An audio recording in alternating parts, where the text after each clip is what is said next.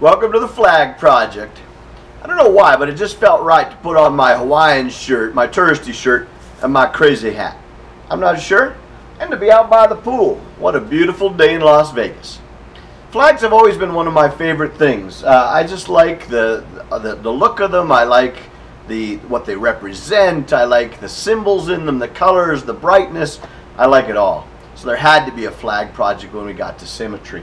I want to show you a few that I was able to find quickly today. I don't really collect them, but I've got a bunch. I guess as I go places, I try and find a few that I like.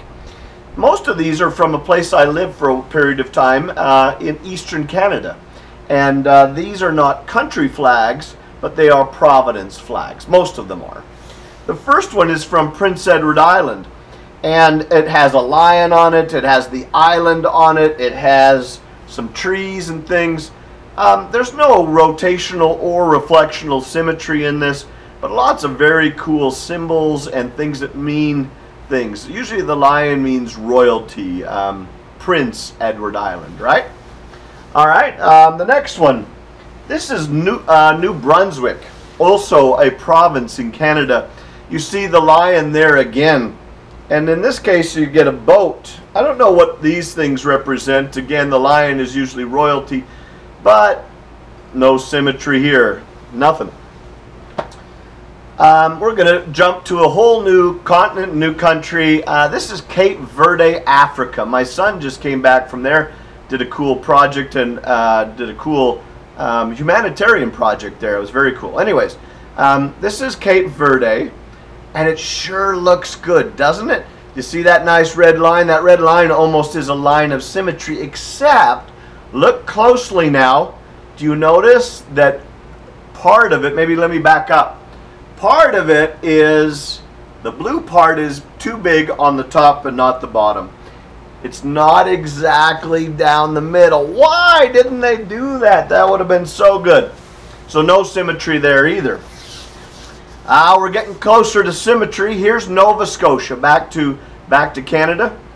Beautiful big X. You see a horizontal and a vertical line of symmetry, but that darn lion. Why did they put the lion there? It could have been so symmetrical, but it's not. So nothing there either. Now just quickly before I do the last one, Newfoundland, I want to just talk to you about rotational symmetry. If you turn the flag 360 degrees and you don't see it the way it started, it has rotational symmetry of 1 because it went one time around. Usually we think that should be 0 because it has no rotational symmetry. If you turn the flag 180 degrees though and you go, whoa, there it is, the one I started with, that has rotational symmetry of 2 because 180 and then back to 360. Well, the last one doesn't have rotational symmetry, but finally we found a little bit of line symmetry. Here it is, Newfoundland. You can see right down the horizontal, right down the middle, you divide that beautifully into 2 equal pieces. The top would fold to the bottom, and we would have symmetry finally. Enjoy this project. Make your own flag. Get on the web. Find out things about flags. I think I like flags because it makes me think about traveling, and I like to travel. Have fun. So let me just take a look at the flag project quickly for you. Again, what you're doing here is you're finding flags or from the web that have line symmetries of 0, 1, 2, and 2. Again, most flags are rectangular. That's why we can't kind of exceed the 2 lines of symmetry.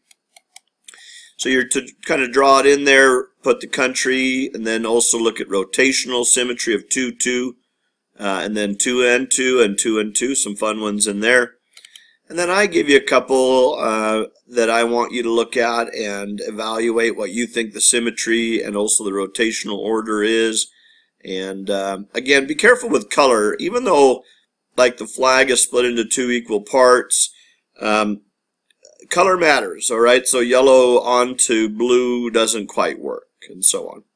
So let me just take you to a couple of nice websites.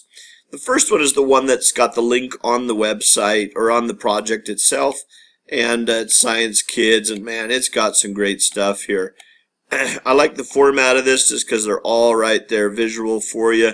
Let's take a look at one. I don't know. Let's look at this one. Let's see. Does it pop it up? Yeah, it does. So here it comes.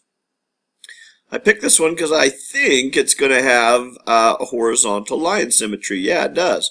It's a gorgeous flag. So a horizontal line, one horizontal line, no rotational symmetry, or in other words, rotational symmetry of one. Guyana is where that one's from. So this particular website is the best of the group that I'm going to kind of show you, just for purely finding the flags and all kinds of flags. I just Googled flags of the world and found some other cool sites. Here's the Central Intelligence Agency. This one, again, this is why I like flags, not just for the symmetry, but I like, you know, you can say, whoa, let's see here. Here's a cool one here. I'm not even sure how to say that, so I'm not going to, but you can click on the flag, and there it is. I think we got some symmetry in this one. This is a very cool one. It talks about the flag, its description. If you click on the other button, it tells you about the country. Whoops, I went too far back, I guess. So let me keep going. Here is another flag site. Just got lots of flags, maybe not as appealing, but easy to find things. And then here's the last one. This one's kind of cool. This one has the flags by their country or by their continent. So if you pick on Asia, for instance, it will zoom in on Asia. Let's see, it's loading, I believe.